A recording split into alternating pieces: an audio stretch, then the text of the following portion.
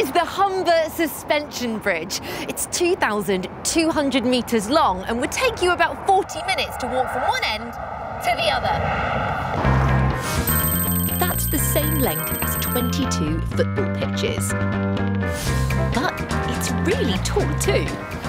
The bridge has two towers that start at the ground and go high into the sky. There's one behind me and the other is across the river. And they are tied together by the main cables. They go up to the first tower, they go all the way across to the second tower and then back down again to the land on the other side.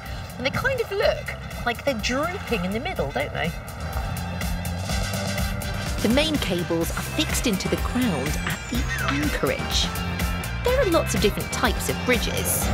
This one is called a suspension bridge because it's suspended or hung above the river by cables. And those cables are called suspenders. They hold up the decking. That's what the road and footpath are built on.